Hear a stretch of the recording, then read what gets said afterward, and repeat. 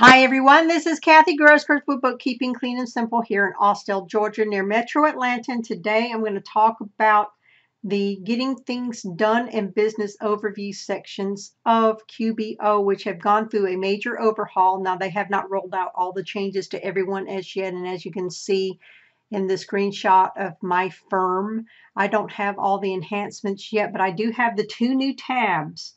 We have two new distinct areas that I'm going to show you just a minute, the Getting Things Done and the Business Overview.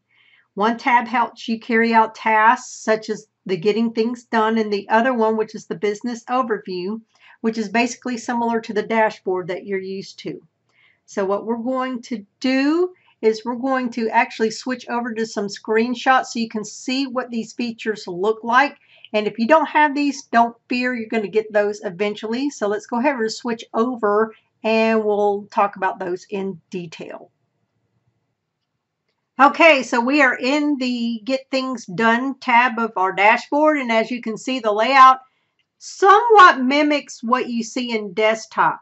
It's divided into money in and money out, and you can see the various shortcuts to the common tasks and workflows that you and your clients will perform, as well as you will also see prompts to complete certain setup tasks, such as if you don't have any bank accounts set up or if you need to set up a QuickBooks payments account.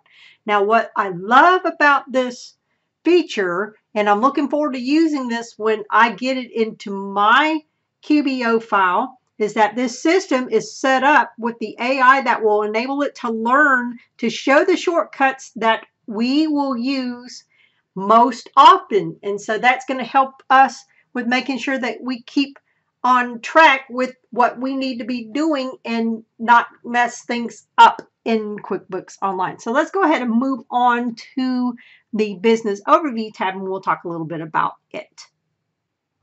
Okay, so we are in our Business Overview tab of our dashboard, and one thing that you'll notice hopefully right off the bat is that they've added this new cash flow widget. And the thing that I like about this cash flow widget is that it allows you to see how your money flows over time.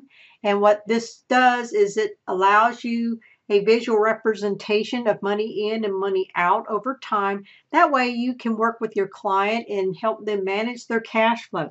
Now, this will only work with accounts that you have linked in the banking center.